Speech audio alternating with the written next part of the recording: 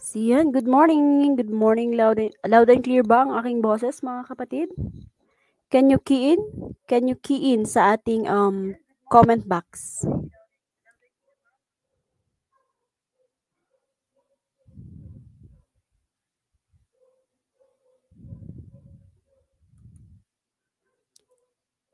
Ayan. Can you key in sa ating comment box?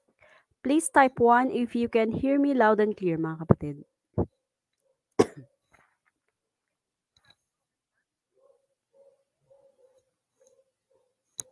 Ayan, thank you for the feedback.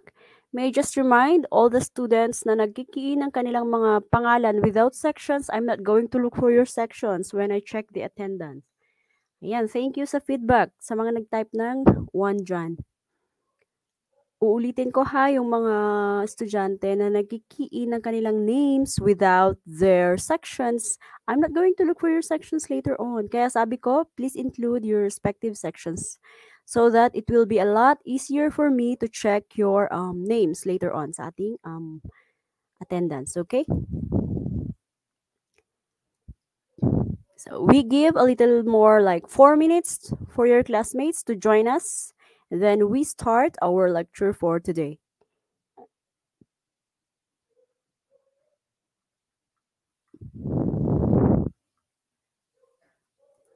So ayan, thank you sa mga nag-feedback. Thank you so much.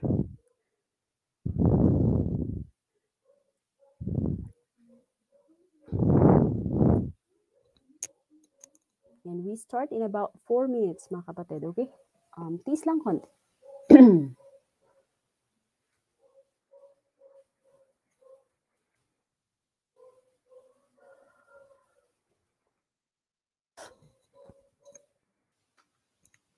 Tiis lang tayo konti para makapag-join yung inyong mga classmates. Okay? 4 moments.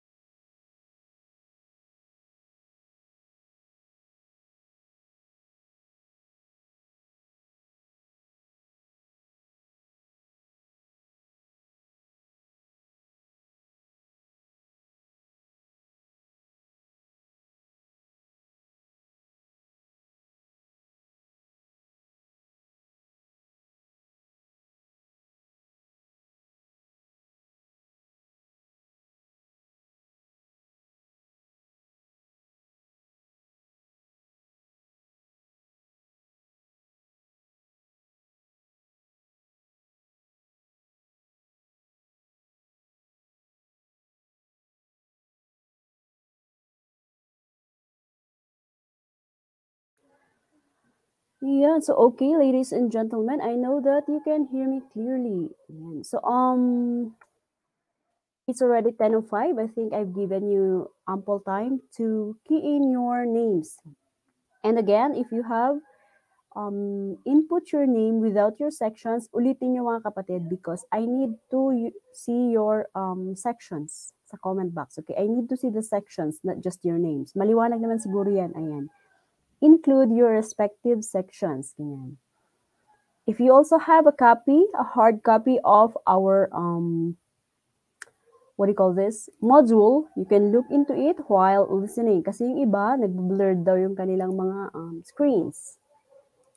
Iba-iba kasi yung frequency ng ating mga signals, internet signals. So, baka may mga blurry ang screens dyan. You can just look into your modules. Okay? So, okay, I think we can start while waiting for the others. I can see 100 students on my screen. There are 4 sections on today's lecture, sections A, B, C, and I. So 100, ayan, 101, Dalmatians. Ngayon yung nandyan sa aking screen. Just keep commenting your name. I'm going to check attendance. Okay? Mamaya din. And then after the lecture, as I have told you earlier, I'm going to give the activity after the lecture. And those that have not joined the entire lecture cannot join or cannot do the respective activities. Okay? So that's clear ha, maliwanag. Baka may mga magreklamo sa inyo later on. Ganon. That is very clear earlier. So this is our very first online lecture this week. Another offline lecture will be uploaded later on. So hindi ko pa ina-upload yung offline lecture because I want to finish this online lecture with these remaining sections for these classes. Kayo na lang yung 4 na section na natitira na hindi ko pa na-lecturean online this week. So yung susunod na dito is our offline lectures. So okay. Our course, this is the course outline. Actually, this is for the entire class already until finals. Dinivide ko na lang siya per subtopic. So of course, we have to, study the policing, the concepts, theories. Kasi dyan dapat nakasentro yung ating lecture, the theories of comparative policing. At isa-isahin na lang natin yan sooner. Transnational crimes, comparative crimes, and the role of international law enforcement organizations. What are these different law enforcement organizations? One is the UN, police. Lagi ko nakakalimutan to include yung police dito. Apologies. So that's the UN police, Interpol, Asianapol, Europol, the ICC. In some of the modules that perhaps you have or yung mga umulit ng subject, yung iba wala yung ICC. So, okay, this is a new research for me as well, the International Criminal Court, to be included in this course outline. And of course, other international law enforcement organizations. Basta kakayanin nung time natin sa finals or maybe midterms, include natin yung mga iba. Okay? Kasi nung nilecture namin ito nung summer, hindi kasya yung time. So, kinat na namin yung iba. But for us, I think we have enough time to discuss all of this. So as we go along the lecture, nakikita ko yung comment box mga kapatid ha, maliwanag. Baka merong blurry, baka I'm talking so fast, baka mahina yung aking boses. Comment box lang, okay? Lagi kong titignan yung ating comment box. Hindi naman blurry, I think. Ayan, so let's go to the lecture proper. So intro to policing. We will not define first what is policing here because that is in the later parts. Let's go first to the basic features of this policing. So what are the 3 basic features ng policing that is still present up to this day? So policing style ng iba-ibang bansa ngayon, some of these features are still present. So first, it does not always involve coercion. What does this mean? The policing is a style that is supposed to enforce the law, that is supposed to enforce the rules and regulations or to look after the example community or the people in the community. And yung policing style dapat, it does not always involve coercion or in Ilocano is kinaranggas. Ang policing or yung pag-e-enforce ng law, hindi daw dapat nandun lagi yung kinaranggas. That is the first basic feature. Present pa ba yan sa atin ngayon or hindi na? I'll let you decide soon. And then yung ating second feature, there's a crucial distinction between those people that has actually taken oath to enforce policy or that they have taken oath to have that responsibility to enforce the policing style in a community or in a specific place. Yan yung pinaka-first na person. Sila yung mga binigyan ng batas ng responsibility. For example, yung mga policemen. Sila yung unang-unang binibigyan ng batas ng responsibility kasi nag-take oath sila, nag-promise sila sa batas that this is their responsibility. And then yung second is yung mga tao na hindi naman binigyan ng batas ng responsibility but they enforce also policing duties or they help in enforcing the law. Yan. Distinction yan, halimbawa yung mga tanod, hindi naman yan sumusumpa, correct, sa government. Hindi sila nag-take oath sa government natin.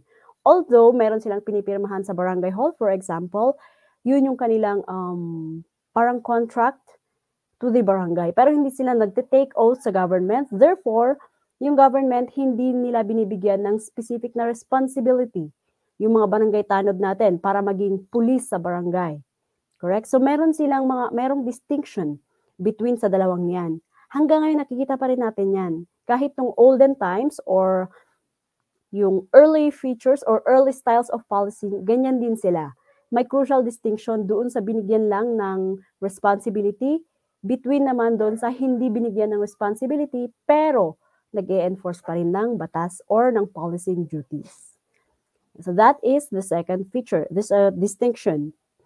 And yung pangatlong feature is that policeman performs a lot of activities or a lot of duties, a lot of tasks. Hindi lang yung pagpupulis is enforcing the law or crime control or crime prevention. In the early days of policemen, isa sa mga trabaho din ng mga pulis is garbage disposal, firefighting, ganyan. In our days kasi ngayon, magkaiba or hindi man magkaiba actually, parang na-separate lang yung BFP dito sa PNP, correct? Yung BFP is the one responsible for firefighting, while the PNP is more concentrated on crime control and crime prevention. Pero earlier in the days, lahat yan, trabaho lang ng mga police officers. Hindi pinag-separate the BFP and the PNP during those times. So that is the basic feature.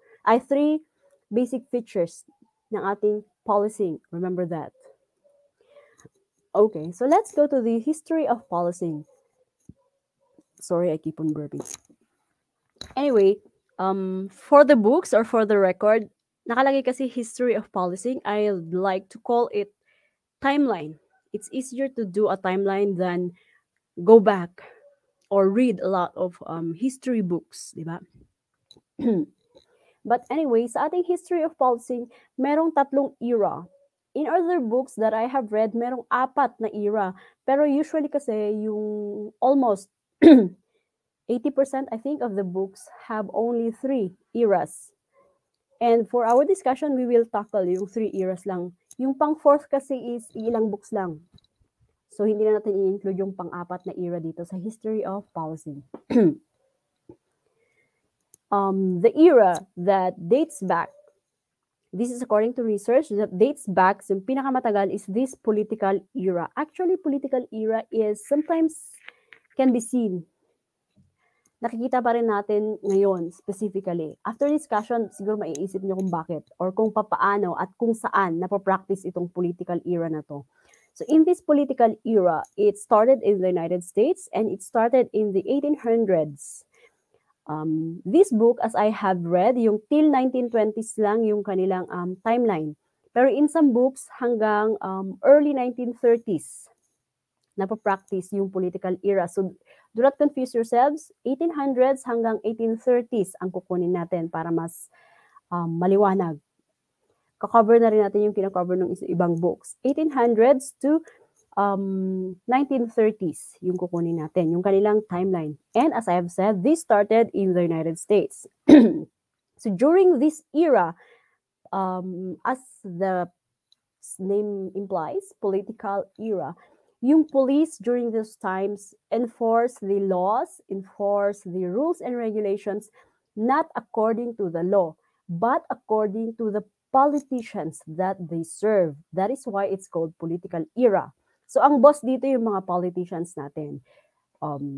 Kasi United States to nag-start. Let's take, for example, one state in the US, New York, for example, one of the most famous states.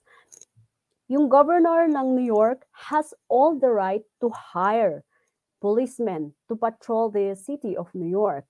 So wala nang civil service system or yung style of or the manner of hiring the policemen. Kung sino yung gusto ng politician na i-hire, sila yung mag-enforce ng policing styles or ng rules and regulations. Yung politician din na yan, siya din yung pwedeng mag-fire. Siya din yung pwedeng mag-manage ng lahat ng administrative and other relations ng kapulisan during those times. And in turn naman, these policemen, they have to keep their oath. They have to keep their allegiance to that specific policeman. Kung ano lang yung kagustuhan ng political na yan, politician, hindi policeman, sorry. Kung ano lang yung kagustuhan ng politician na yan, yun lang ang masusunod. Ganyan. So it is not actually for the people, but it is for the boss, quote-unquote. Ganyan. So yung mga officers dyan, they were selected for political service. Pwede silang mag-render ng service as according lang sa gusto nung politician na yun. Ganyan. During these eras also, yung police officer is a very, very good job. Si olden times pa to. So pag police ka, astig ka. Pero yun nga, hindi siya ganun kaganda yung kapulisan because it only serves a certain person, a certain politician for that matter. This is during this time, the political era. And also yung policemen during this era, they only do foot patrol. I think you have discussed foot patrol earlier in your other subjects, but anyhow, foot patrol lang yung ginagamit nila. And during this era, the foot patrol is very nice way of communicating with the community because during the foot patrol, you can go to the community. Uray tay kasulinakan iti community, they can go sa foot patrol. So yun naman yung kinaganda ng foot patrol. That's the positive side of this foot patrol. They have also intimate relationships with the people in the community because they know the community so well. And also in foot patrol, this is one of the best to gather intelligence kasi nakikita mo face to face yung community. And during these times, nakikita nila kung sino yung bagong mukha, bagong salta sa community.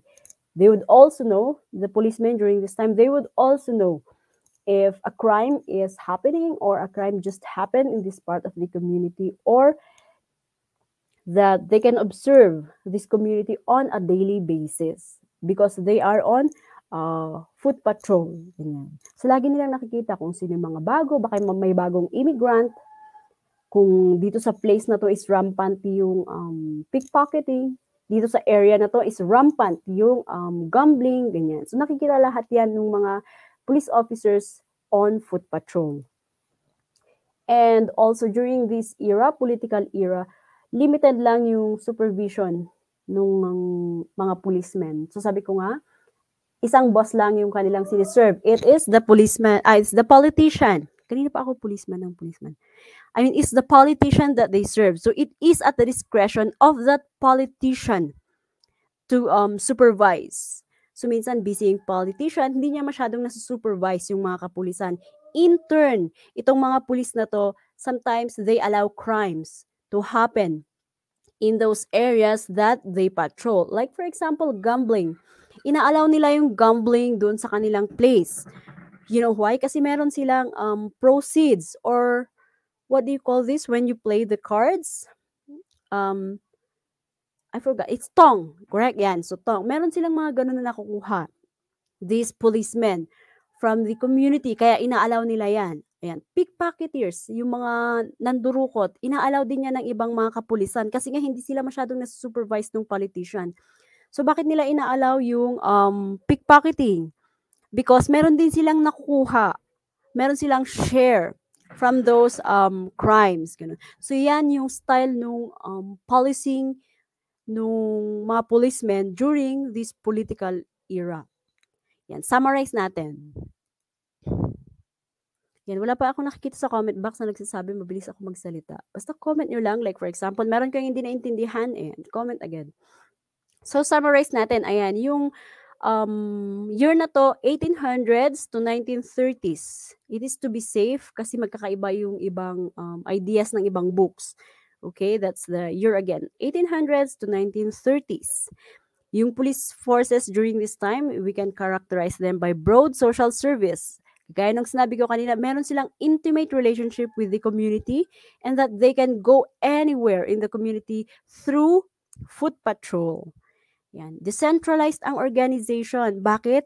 Kasi iisa lang yung boss nila. So, wala silang mga subdivisions. It's just the politicians yung boss nila. So, from the politician, yan, bagsak kaagad yung rules and regulations, bahala na kayo mag-enforce. Ganyan. So, they do not do reporting to a certain boss. Basta pinakawalan lang sila sa community, they do the foot patrol, and that's it. So, decentralized ang police organization. And then, extensive use of foot patrols, we have mentioned. Yung spoils system na ito is a system in the hiring of the police people. You see, there was no civil service system, or there were no guidelines. There were no specific trainings even for our police officers during those times. So, kung sino lang yung gusto ng politician, sila lang. Ganyan. Kung sino yung malapit kay mayor, malakas kay mayor, sila lang. Yan. And of course, African American were discriminated against. This discrimination is still rampant until now, to be honest. Kaya nga meron yung, Black Lives Matter and this and that. But during those times also, yung mga African American officers, the black, quote-unquote, officers were discriminated against or nakahiwalay sila sa mga white officers. So, meron yung term dito na black officers and white officers during those times. Yung mga black officers, they were not really allowed to do a lot of policing service during these times. And of course, women officers, until now naman, meron pa rin yung discrimination na ganito. Women officers during those times were not allowed to do police functions such as foot patrol. Yan, hindi sila para sa crime prevention or crime control kung meron man. Office work lang sila or yung mga ibang work lang that were specified for women. Ganon. So that is the political era. Summary ng political era. That is the first era in the history of policing. Nagta-time check ako lagi. 1:31 in the house. Okay. So this is the second era. Some books call it professional era. Some books call it reform era. And this is just the same. Hindi ko to nakita earlier. So medyo in-include ko lang. Kasi reform era lang yung nasa karaniwang ginagamit nating books or ginagamit naming books. And then, through research, parehas sila dito sa professional era. Ganyan. So, nag-end na yung political era. You see, yung timeline natin kanina hanggang 1930s lang, correct? Yung political eras. Kasi yun yung sinabi sa books. Pero yung political era, hindi naman kaagad nawala during the 1930s. So, medyo dahan-dahan siyang nawala. Yung end na noon, makikita na lang nung 1970s. So, yan. Totally siguro papawala na yan. In the United States, I think, because 1970s is the start of political era here in the Philippines. If you do not if you do not disagree with me, it's the start of political era in the Philippines because of the Marcos regime.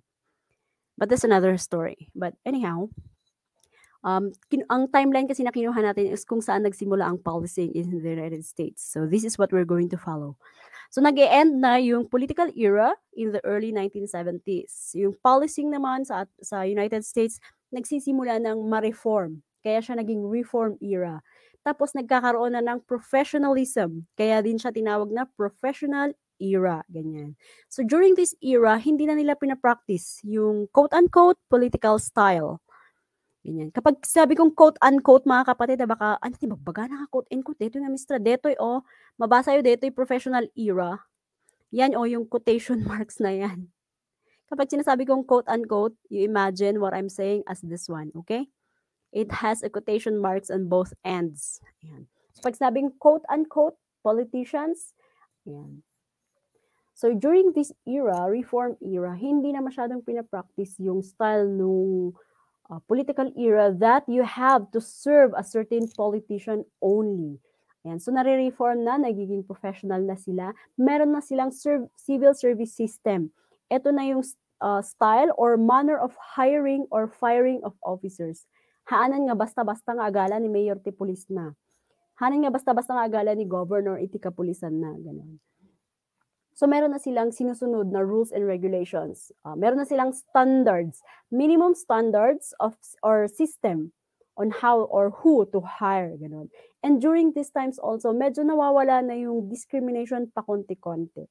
So, kung black ka man, white ka man, ano man ang kulay mo, you can undergo through the hiring process of the specific place. Let's take one example again. One state in the United States. Ano ba yung favorite ninyong state?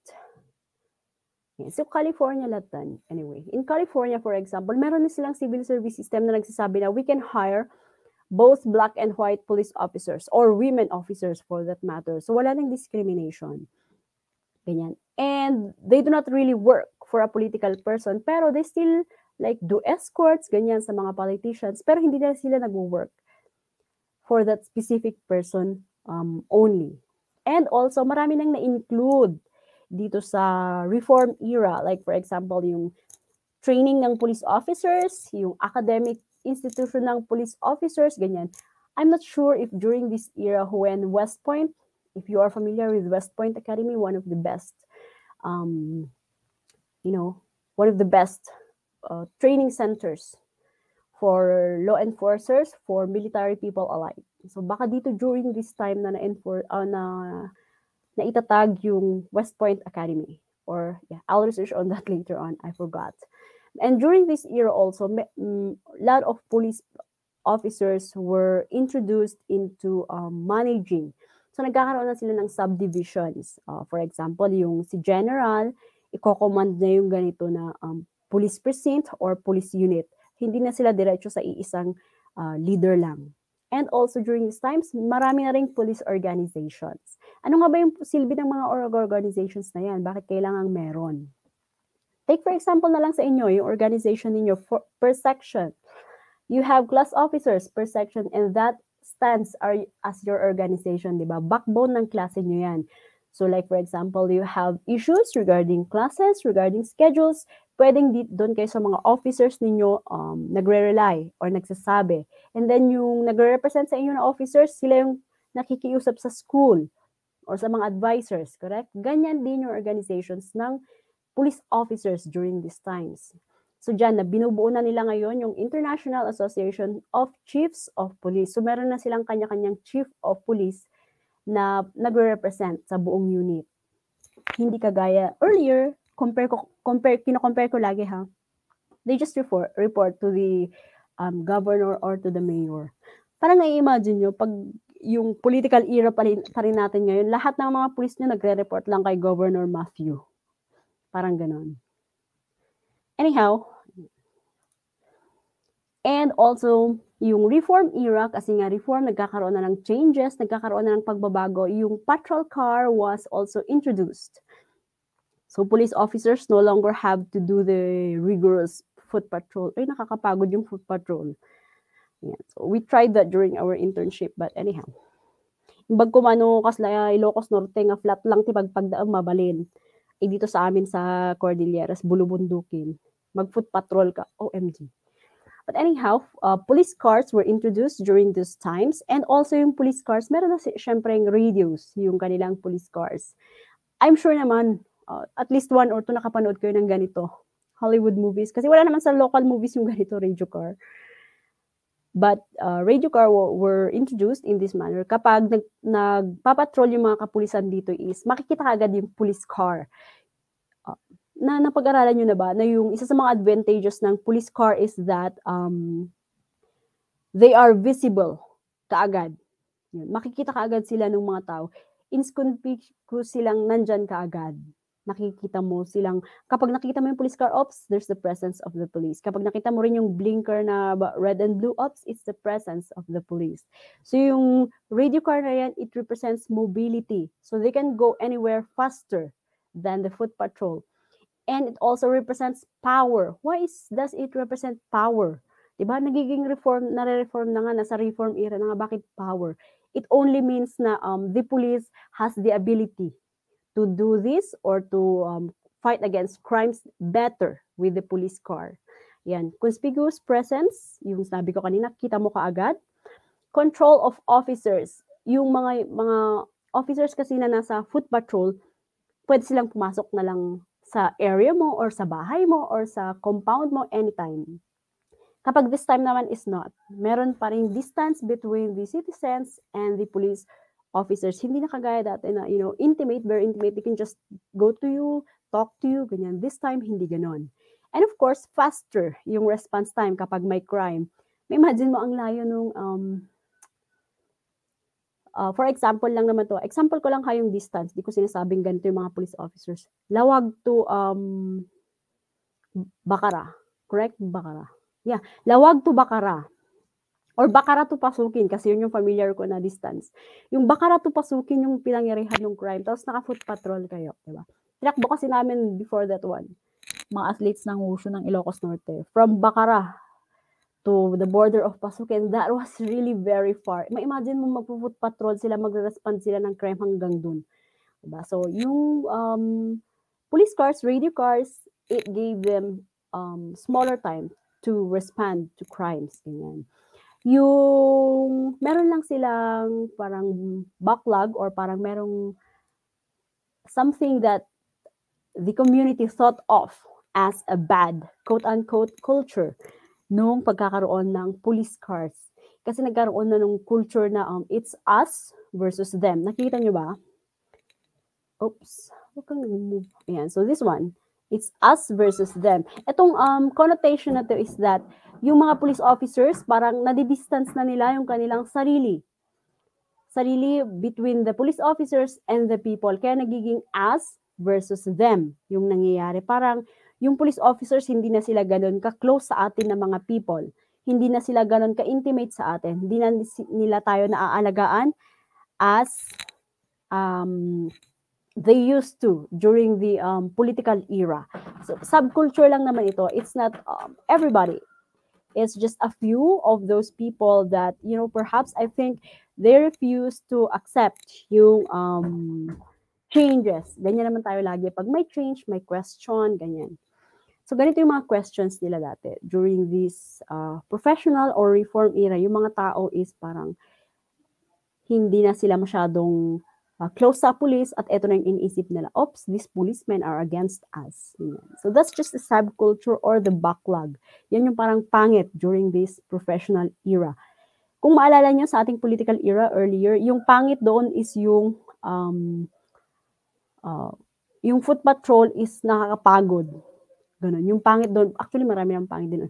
Tapos yung kinaganda lang is intimate sila sa kanilang community. While in this reform era, kabaliktaran, hindi naman na-intimate yung mga police sa community or to the people of the community. Yun. And during these times, the police, they protect the status quo of the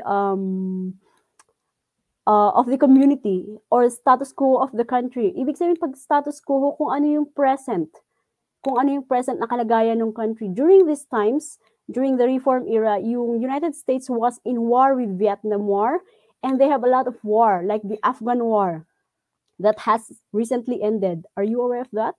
That the United States Army or the Philippine military of the United States just left Afghanistan. They have been in war with Afghanistan for time immemorial. Hindi pa tayo pinanganak or baka hindi pa pinanganak ng mga parents natin. They're already at war with Afghanistan, with Vietnam. They have a lot of civil wars going on in Europe during these times. And the police officers, they stand by this one. When they say protectors of status quo, they stand by the status quo of the country because we're talking about the United States here, okay? Yan. So, ang status quo, like for example lang ng status quo, baka masyado ako mabilis mag-explain. Yung status quo ng Pilipinas ngayon, nasa at war tayo with drugs. That is one of the status quo, di ba? We are at war with drugs. And number 2 is we are at war with everyone else except China. Yan. Ay, baka sabihin nyo, anti-Duterte ako. Hindi ako anti-Duterte, pero hindi rin ako pro. Ganyan. Actually, I don't vote. I don't care with the politicians, but as the status quo lang, for example, yan yung status quo natin. So yan din yung status quo before, during this era. Kung ano yung status quo, yun yung in-implement ng police, yun yung sinusundan ng police. Kahit ngayon naman kung ano yung status quo ni president, we have to fight against, we have to go to war against drugs. Yan. So every police officer are at war, di ba? Against drugs. Ganyan. So yan yung style ng mga kapulisan before that one. So halimbawa may mga protests, ganyan. Yung police officer, automatic frontliners din sila. Kahit ngayon naman yan, very visible yan. So before, during those times also, rampant din yung college protests. I wonder mga kapatid, you're just in second year and you started college during the pandemic. So siguro hindi nyo pa na-try yung mga ganito. Yung college protests. In my college time, I used to enjoy college protests. Lalo na yung no to tuition fee increase, mga ganon. Sobrang magtaas kasi ng tuition fee increase ang UC dati. My school, University of the Cordilleras, grabe kami magtaas ng tuition fee, ganyan. So, automatic yan, meron kami mga college protests. At ang nagpa-frontline against us before were the police officers, ganyan. So, meron sa kanila yung shield and the batons, ganyan. So, during these times, ganon din sila, yung mga police officers during the reform era. Kasi meron pa rin yung mga tao na hindi open sa idea of the professional era or reform era, kaya sila nagpo-protest perhaps. And the police are the frontline against this one. Ganyan. And also during this reform era, nag-bloom yung idea ng community policing. So hindi pa man natatapos yung ating professional era or reform era, meron na yung idea ng community policing. So ano naman yung community policing? Ito yung susunod na era after this one, is the third era. So but before we go to that third era, yan, insert ko lang yung idea na to ha. Yung reform era kasi, gusto niyang palitan yung dalawang areas lang. Kaya siya naging reform or professional era. Yung police brutality during this political era, rampant yan. Kasi nga, di ba, yung police officers, they go to the community, they are intimate with the community, so they often do or they often conduct this police brutality. Yan. So, yan, gustong palitan niya ng reform era. Kaya nagkaroon ng professionalism sa mga policemen. And of course, the corrupt politicians. So, gusto nilang palitan yan sa reform era. So, yan lang yung dalawang sentro ng reform era. Okay? So, we go to the third one, which is the community policing. Na sinabi ko nga earlier, during nung reform era is iniisip na nila ito or meron silang idea about this community policing era. So, gusto ba nilang parang palitan ulit or dagdagan yung mga kaisipan ng reform era or professional era. So ano naman yung community policing era? This is the policing style which is practiced until now by the police officers. Ganyan. So ano yung philosophy or what is the idea behind the community policing era? Ganyan. So, marami yung definitions actually nito and it may vary or magkakaiba-iba according to specific states ng US. And nung nag-spread na ito worldwide, nagkaroon na ng sariling version ang iba't ibang country. Pero gawin lang natin as centralized, kunin natin yung iisang idea or yung gist, the summary of what really community policing era is. Ganyan. So, mga factors ng community policing era, yan. So, meron na silang reduction of crime. There is a department in the police force that is specified for reducing crime, to reduce fear perhaps among people, to reduce disorder, gulo, maiwasan, ganyan. And of course, para sa members ng community, matanggal na nila yung us versus them. You remember? During the reform era, nagkaroon ng us versus them na kaisipan yung mga tao. Gusto ng community policing era na tanggalin yung kaisipan na yun ng mga tao. Parang ibalik lang yung intimacy nung relationship between the police forces and the people of the community. So yan, parang mas maging friendlier or magiging kunin natin yung motto ng ating PNP, for example, like civilian and character. National in scope, civilian in character. So gusto ng community policing era na ganun yung i-enforce nila na style of policy during this community policing era. Makikita nyo naman siguro sa pangalan pa lang. Community policy era. So they still patrol the community, they still police the community. However, it is already for the benefit or mostly for the purposes of or for the interest of the peopling of the community. No longer na sa police force lang and no longer na nanggagaling lang yung utos from the higher ups. It has to come also from the community. So in-include nila yung kaisipan ng community during this community policy era. Summarize kaagad natin. So 1980s. So ang if you remember yung balikan nga natin. Wait lang ha. Ayan. So yung ating reform era, nabasa na ba yun? Yung ating reform era, nag-start daw siya nung mga late 30s. Pero early 30s siya nag-start. Pero full force siyang nag-start noong 70s. Tapos, dumating naman yung ating community era 80s. So very short-lived lang yung ating reform era. Nag-middle era lang talaga siya. Parang bridge lang siya between the political and the community era, yung ating reform era. So mga more or less 10 years lang yung reform era. During this 1980s na community era, hanggang ngayon to present, ito yung kanyang summary. So yung ating police force, yung authority is coming from the community support. Yan yung sinasabi ko kanina. Yung batas ng pag-enforce ng law did not just come from the police officers. It has come from the people. Ganyan. So yung law and professionalism din na standard, hindi lang basta na-draft yan or nagawa yan from the police officers. It also came from the community. Ganyan. And dumami na yung services ng kapulisan. So crime control is one of their main services dito sa community era. Tapos yung decentralized organization naman nila is kasi nung political era, decentralized, correct? Iisa lang yung boss, tapos kanya-kanya ng salpak nung kanilang mga rules and regulations. Sa decentralized organization natin, usually nakikita natin ito sa mga patrol officers. Yung mga pumupunta sa, how do you term again? Yung super barrios, ganyan. Sulilak nga lugar. Sila usually yung sinasabing decentralized because they do not really report daily to a certain specific boss or chief. And then, intimacy with the community. Again, yan, binabalik yan from the political era. Although may changes na, hindi na kagaya noon na intimate nga sila sa community, pero they allow crimes to happen. In this, hindi na. They will try to, put the relationship back into intimacy, pero meron na yung control ng crime control. They do not really allow. Like the gambling, the pickpocketing, minsan pa nga yung intimacy with the community, pag nagpapatrol yung mga kapulisan, they raid gambling places, ganyan. I haven't heard of anything like this in Ilocos Norte, but in here, there are a lot of gambling places. Sa city of Baguio, maraming gambling places in which yung mga police officers ni-raid nila lagi sa kanilang pagpapatrol. Yan. Ulitin ko ulit hayo, mga nagko-comment ng pangalan dyan na walang section, makamu kayo. Hangko nga i-check tinagnagan nyo. Biro kong ta section nyo. Parigatan na kayo mangbiro ko section nyo.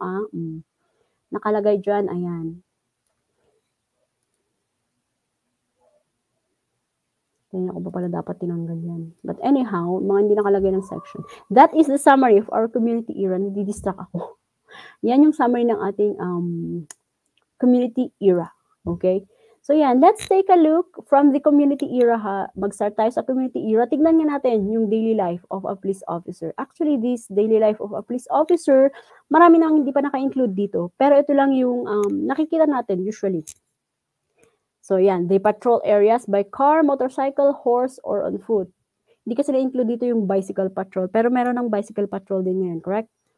So yan, in our place, horse patrol is common.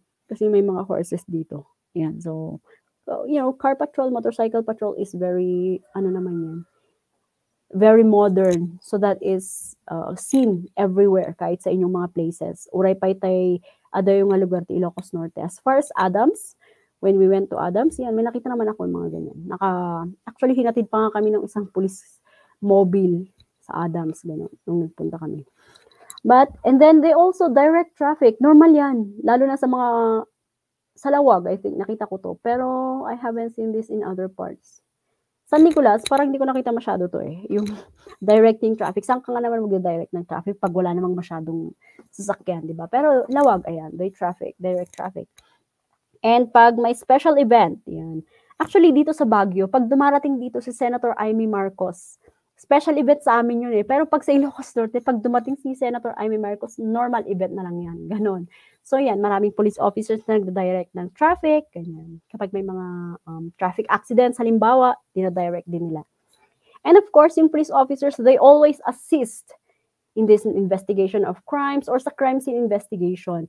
Different lang ito mga kapatid ha. Meron kasi yung ibang tao na, like for example, may nangyaring crime, banggahan or barilan, ganyan. Tapos may mga tinamaan, ganun. May mga tao kasi na nagko-comment na, mo, dito nga pulis, di na pa ilang tulungan or di na pa ilang i-assess ka agad yung crime scene or like that.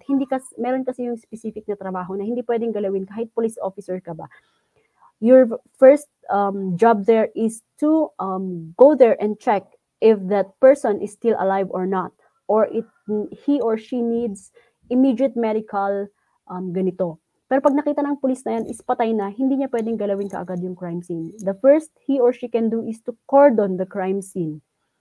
And then the crime scene investigators, may specific na crime scene investigators, they will do now the crime scene investigation. Okay? So, yung trabaho ng police officer dyan is sinabi ko nga, i-check ka agad. Kung may buhay pa, call ng ambulance. Pero hindi siya po pwedeng kunin yung tao at ilagay kung saan. Ganun. Pwede siyang mag-first aid. There is a difference kapag nakikita yung mga ganyang mga cases. Yung mga normal police officers na nandyan, na nagpapatrol, hindi kagad nila pwedeng galawin yung crime scene. Lalo na pagpatay na yung tao. Ganun. So they just assist. Na-assist lang nila. Ganyan. And they help also in transport of prisoners. Ganyan. Kapag maililipat na preso, halimbawa from the local city jail or local provincial jail, pupunta ng Munti, pwede lang din silang mag-serve ng warrant of arrest, search warrants, subpoenas, ganyan. So, ganyan yung mga daily life ng police officer. They sound boring, pero sometimes exciting. Or they sound so busy, but sometimes it's not. Actually, sometimes it's not. Hindi masyado. Lalo na pag maraming pulis dyan, hindi masyadong busy ang mga kapulisan. Ganyan. Ito na naman ako. But anyhow, yan, baka in other books, baka may mga binabasa kayong mga books or may mga nare-research kayo kasi, sa panahon nyo ngayon, kailangan nyong mag-research lagi. Ito yung history. Ancient policing or during the political era. Medieval policing or during the professional or reform era. And then early modern policing is the community policing era. Yan, baka may nababasa kayong iba ha. I came across this one while on research kasi parang, bakit may iba? Yung history or timeline ng policing. Pero this is almost the same. Yung karamihan kasi na ito is Europe naman. Nag-base tayo sa United States, correct? So yun, yung ating eras. Pero ito, sa Europe ito usually nangyari. But it's almost the same, the ideas. Meron lang konting-konti na specifics, pero it's not really, parang hindi siya masyadong nakaka-affect sa ideas ng policing styles. Ganyan. So I think the next on this one is already activity. Iba yan.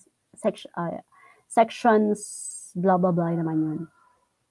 So ayan mga kapatid, ito yung ating, dito mag-end yung ating lecture about the history of policing. History pa lang yun, pero I think I have taken almost an hour to explain those ones. Yan. Before I give you your activity mga kapatid, please hit on the comment box. Baka meron kayong questions, meron kayong hindi na intindihan sa ating lecture. Now is the time for you to ask questions. Han kay ngagbabay nga agdamag mga kapatid. Baka baga ti classmate ko nga makaawat. It's not. Actually, when you ask, it's not only, it's for yourself naman. That is for your mental health. Okay?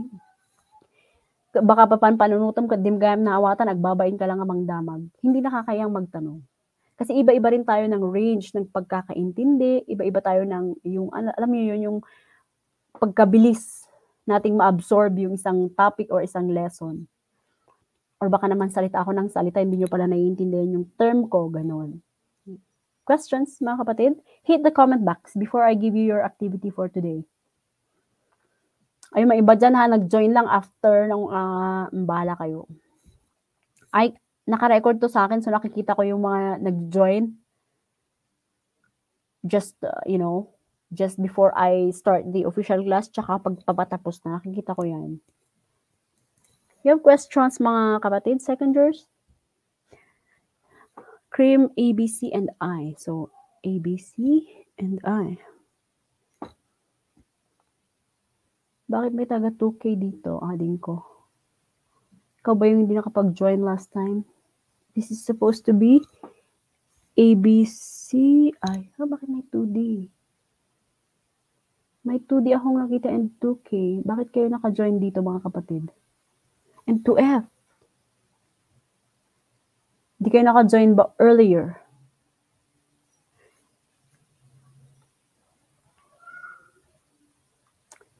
And so habang nag-check ako ng mga sections, nag-aantay ako ng questions. While I check your sections, nag-aantay ako ng questions. Do you have questions, mga kapatid? Any questions? Violent reaction for that matter? May unclear ba? Hangkay ngagbabay, tadyak agungot na magdamag kayo. Wag lang kayo maglalatin ha. Pag sinabi kong Latin, yung bad words, may maglatin lang sa inyo, automatic fail ka sa finance. See you next sem, ganun. Wag lang kayo maglalatin sa klase ko. Unless ako yung naglatin una sa'yo. Ayan. Do you know how it feels like, talking to the screen of my laptop tapos walang nagre-reply, ganun. Wala ba kayong tanong? Or wala ba kayong itatanong tungkol sa klase natin, tungkol sa lesson natin, ganyan?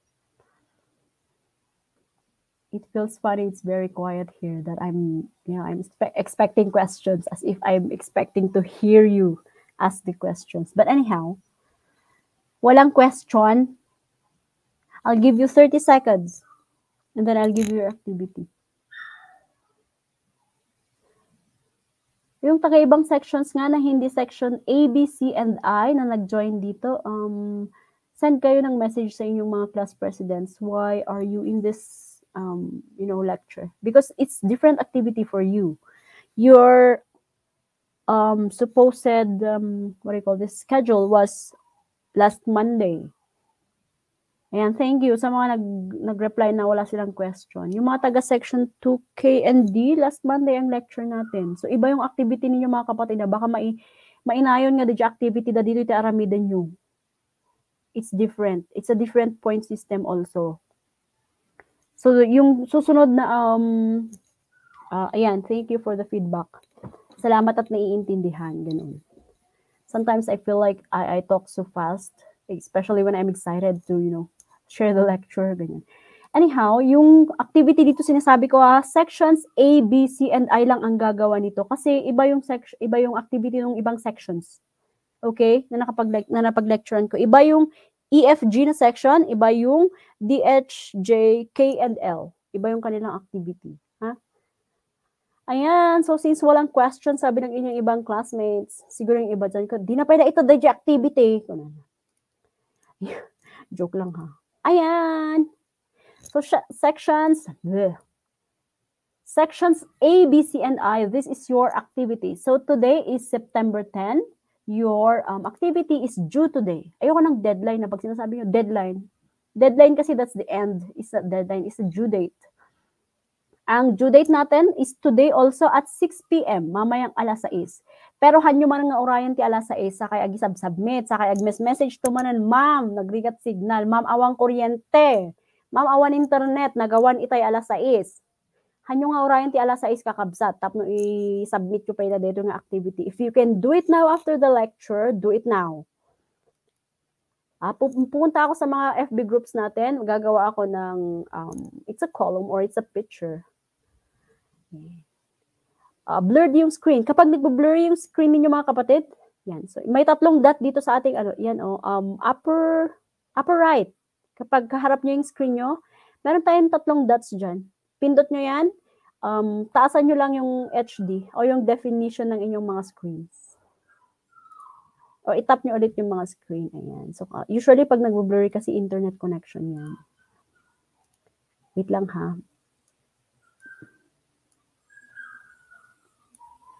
Ayan. Sabihin nyo kung blurred pa. Wait, ginagalaw ko kasi yung screen kasi kaya ata nagbo-blurry.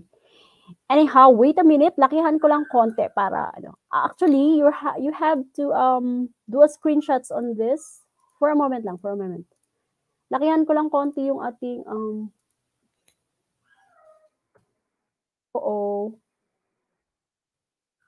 Ayan.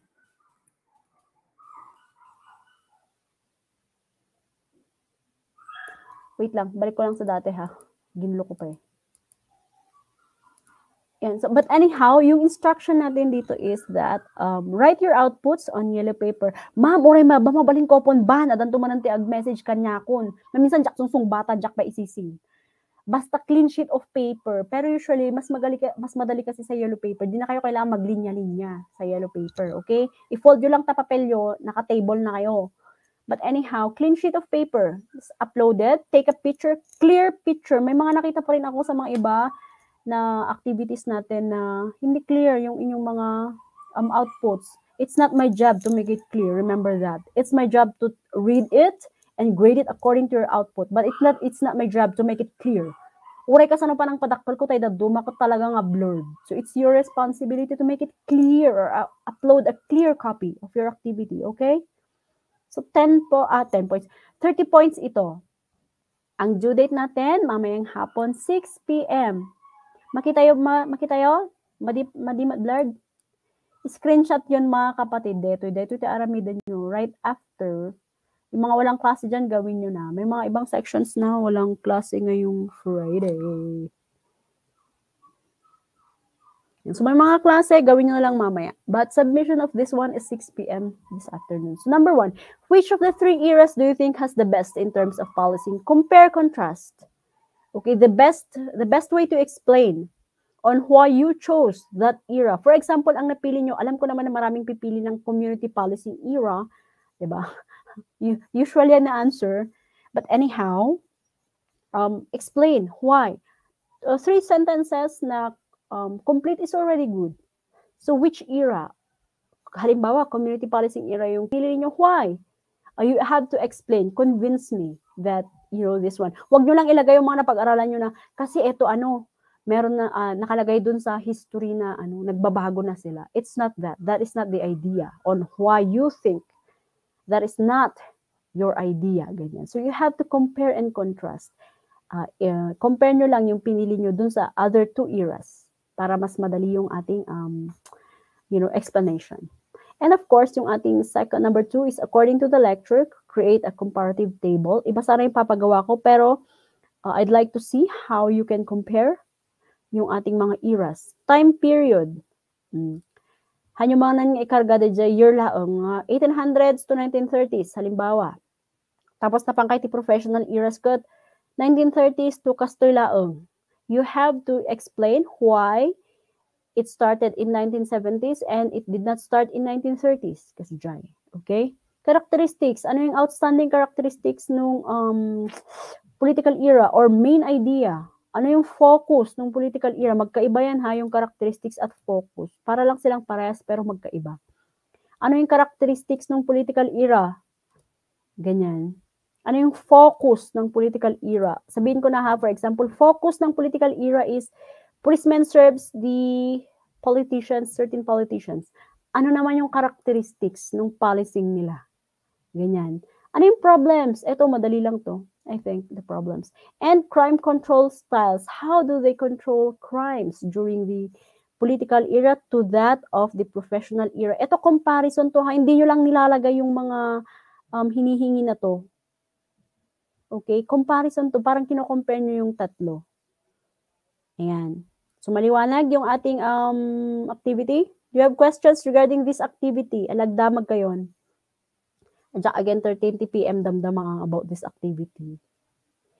Damag kayo, nadadamagan nyo about this activity. 30 seconds to ask me a question.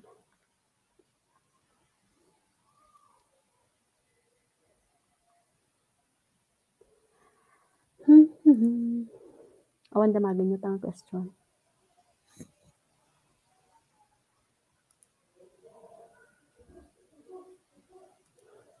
Awan. Ulitin ko yung mga hindi ba nakapag-attend ng ating entire without, basta ganon. Hindi sila pwedeng mag-join sa ating activity, ha. Hindi ka pwedeng papanoorin na lang, ay hindi tatanungin lang sa mga classmate nyo, tapos mag-join na lang kayo ng activity later on. Saan ako?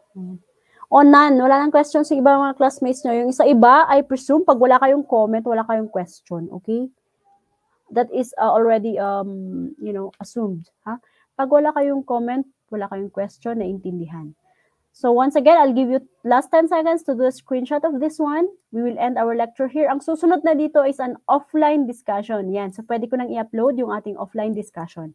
Hindi ko pa ina-upload kasi hindi pa tapos yung online live discussion ng inyong mga sections. Kayo na lang yung 4 na natirang section na live online discussion. Susunod dito, upload ko probably later this afternoon or tomorrow morning is your offline discussion. Ganyan.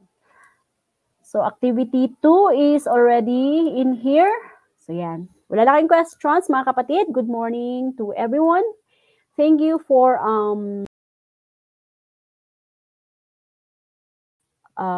lecture this morning. Pwede Tagalog? Panag-explain. Yes, mga kapatid. As long as it's clear na mababasa ko. Ha? Kasi hindi naman tayo lahat, accepted ko naman yan. Yung kahit mga 4th years nga na estudyante ko, they are not really well-versed naman pag nag-English. Although nag-try hard talaga sila. It's okay. Filipino is okay when you're explaining your, what do you call this? When you're explaining your activities. Wag namang 10 pages ha na Filipino. Actually, it's not Tagalog, it's Filipino. But anyhow, Tagalog is accepted. Wag namang 10 pages. Ganun. Ayan. Questions pa? Wait, bakit yun? Anyhow. Yan. Do you have other questions aside from those? Awaning question nyo, kabsat ka, mapangkay sama agluton. Baka eeban na kayo din ng nanang yung agluton, mga kapatid. Okay, thank you also for joining this lecture this morning. Ayan, 6 p.m. today, no extensions, please, yung ating activity. After this, I'm gonna go at your respective FB groups para i-upload ko yung inyong pag-uploadan. So, ayan, simulan nyo nang gawin. Thank you also for joining and good morning, everyone. Happy lunch. See you again on our next lecture. Ayan. Madiading ko, manjak, ag-accept lang te-encoded ita.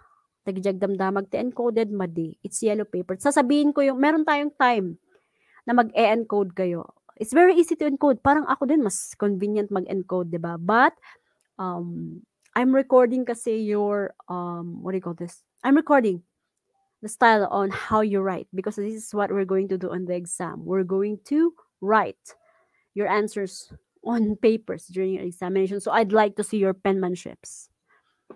And so, madi pa'y mabalin ma-encode, ha? Written, handwritten. Yan. Thank you.